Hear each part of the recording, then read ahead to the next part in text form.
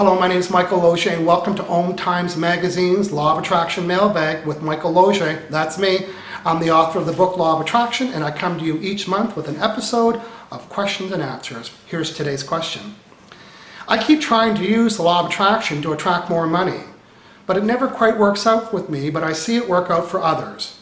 Could there be other reasons that are stopping me from getting money? Well, there's only one reason that's stopping you from getting money, and it's your vibrations or your vibes. Remember, Law of Attraction is this universal energy around us. I can't really prove it to anybody, but I know it exists and it works. And it has a two-word job description, and that two-word job description is match vibrations. So right now, Law of Attraction is eavesdropping on all of us and matching the vibration that we're sending. So here's my question. What's the vibe that you send about money? Is it I don't have enough and money's evil and I don't deserve it, or money's hard to get, or in one hand out the other? What is the story that you say about money? The story, which is the words and the thoughts and the beliefs you have, actually manifest themselves.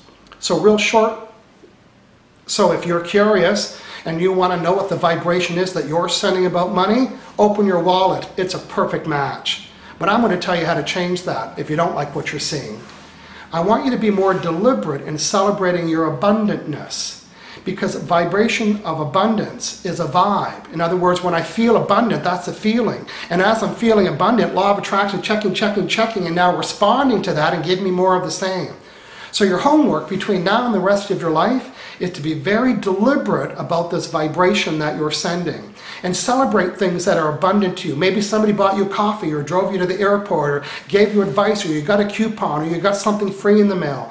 Whenever you notice anything that you could deem as being abundant, get excited and celebrate it.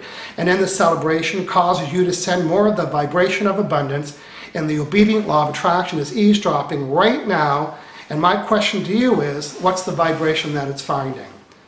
So in short, be more deliberate about the vibration you're sending. Be more deliberate about celebrating your abundantness, and you'll quickly see the results. Stay tuned to next month's Om Times Magazine's Law of Attraction Mailbag with Michael Losier.